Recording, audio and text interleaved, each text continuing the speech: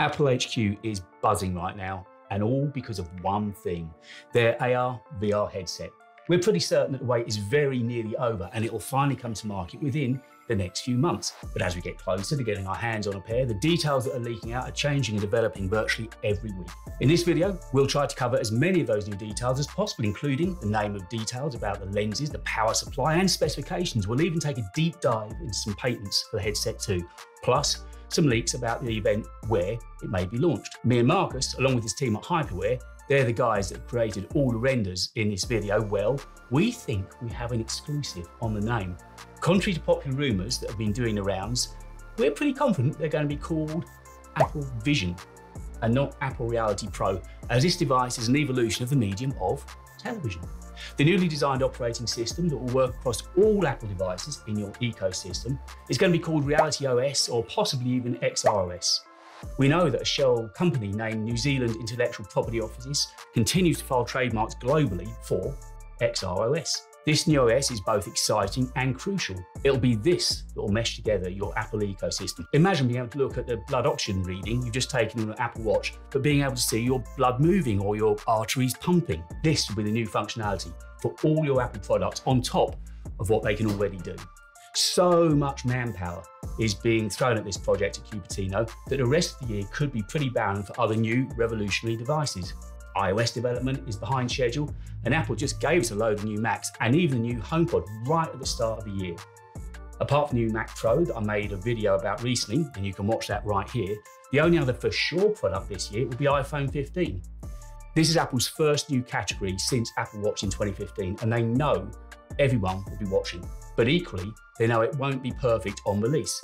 They'll make sure to market the heck out of this headset, pointing out that the first owners are trailblazers at the cutting edge. They'll stress to emphasize that the first iteration is a platform to test the very latest technology that this headset represents. And they'll be keen to get customers involved. Don't forget, this is a new caring, sharing, post-butterfly keyboard Apple, the one that gave us back the SD card slot. So they're now all about listening these days. That will help them to justify the high price point while managing expectations about it being a fully formed product with a set market position. Guys, if you're enjoying this video and finding it useful, it would really help me out if you took time to subscribe to the channel. Subscriptions really do matter to a channel my size. Each one counts. I'm passionate about bringing you great videos just like this every week, but for that to happen, well, I need your help. Oh, and simply by giving the video a like, it helps me out a whole lot too. The video will get in front of more viewers. There's a free members newsletter you can join as well. Every Sunday I send out a video just chit-chatting about stuff I can't really talk about here. So if that appeals, get involved. And there's even details about a Discord server so that we can build our own chat room and community too. Anyway, let's get back to the video.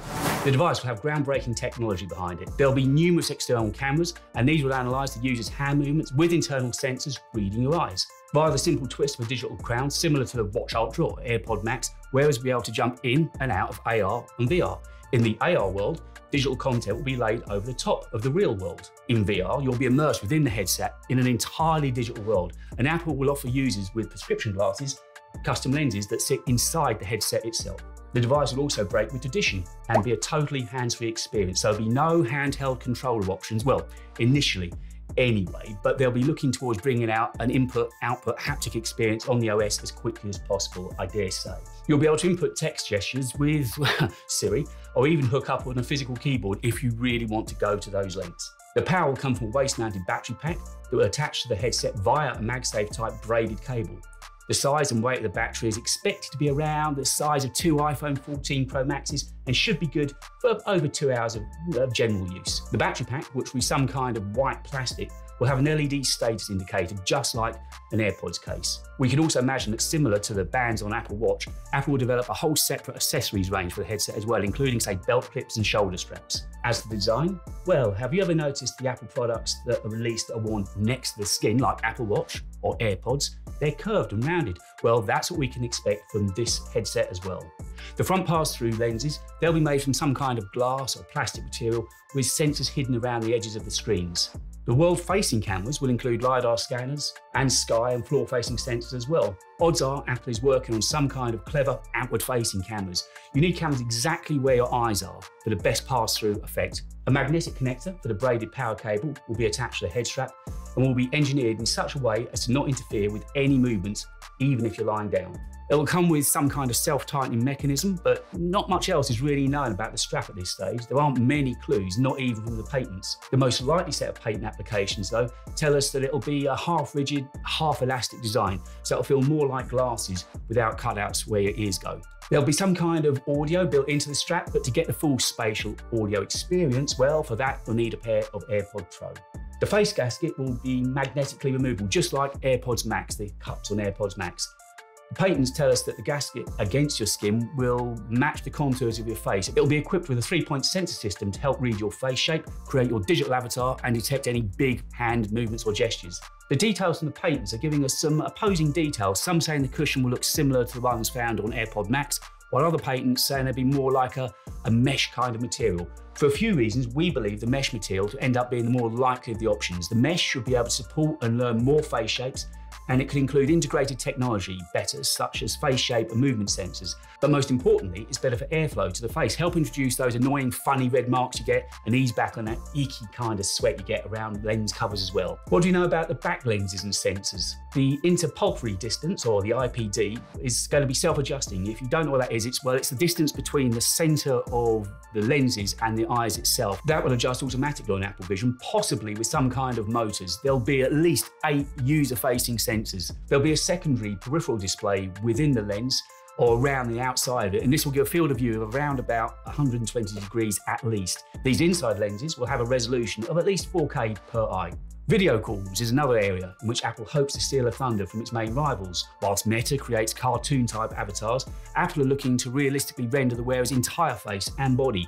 Assuming both parties have an Apple Vision headset, then the meeting experience should feel like you're in a room together. Initially, this will only be available for one-to-one calls due to the crazy amount of processing power that's going to be required. Group calls will be an option, but only with a more memoji-based character instead. Tim Cook at heart is an operations man, and he'll be aware of the importance of driving wearers to their services, in particular Apple TV. Apple TV with Nerf technology could prove to be a perfect partner for the headset. It's quite possible that Apple is working with partners such as Disney or NBA to bring us a whole new experience. Imagine that sports venue or theatres that have the right camera infrastructure their side. You can simply, by twisting the crown on the headset, you can be transported away from watching a ball game at home to being courtside at the Lakers or being involved in a Disney parade. We could be about to see some very exciting innovations in the way we consume TV and movies. Technically, both visually and the audio could soon be as good with Apple Vision as it would be if you went to an IMAX movie theatre. It really could happen. The Apple Vision headset would also act as a monitor for your Mac. Whilst Apple perfects the technology to type mid-air, Apple Vision will use Siri to input text. Good luck with that. This will be a standalone feature, and unlike Apple Watch, won't rely on your iPhone. All this means you'll be able to use supported apps such as Photos, Safari, Calendar, Mail, and Messages directly from within the new headset. Gaming will clearly be an important area of this new product, and it will be powered by Apple's dedicated VERO engine. The recently released M2 chip will be at the heart of the device, along with Reality Processor, a processor dedicated to driving the graphics and mixed reality experiences. As you can tell, there's a hell of a lot going on with this headset. All this heavy processor work creates heat, even using Apple Silicon. And the engineers were aware that all this heat close to the user's face could prove an issue, which neatly brings me back to our belief that the Apple Vision will go with a mesh design around your face to help reduce heat as best as possible.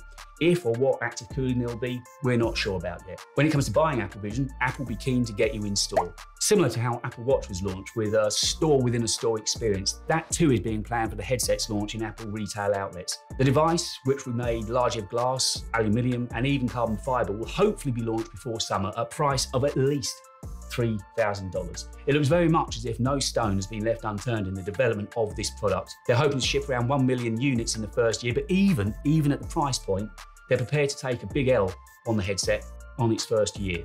They know it's not going to make money.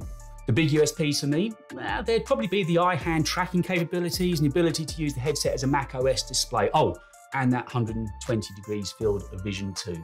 Whilst it will all take some getting used to for sure, it does seem that Apple is hell-bent on making this a high-end, unique experience. Who knows, it could well go the way of iPad or Apple Watch, and apart from the hardcore enthusiasts, initial uptake may be slow, but what's the odds that within 5 years, this thing is massive? As to when we'll finally get our hands on this headset, it's still not clear, but one thing I'm pretty certain about is that the planned spring event, likely dates for that, by the way, are either the 21st or 22nd or 27th or 28th of March. It won't go ahead if Apple Vision isn't ready. Apple intends for that spring event to be all about Apple Vision and the headset. But with all the information I've given you, I'm super keen to know what you make of it. What are you most looking forward to? And how do you think you'll end up using the Apple Vision headset? Get involved and leave some comments below. I promise I will try to reply to as many as possible. A lot rests on this Apple Vision headset in more ways than one. Guys, thanks for taking the time to watch this video. Why not hang about and check out this video that YouTube thinks you might enjoy, or check out this playlist that I think you might like. Thanks again, I hope you enjoyed it, and I'll catch you again very soon on the next video.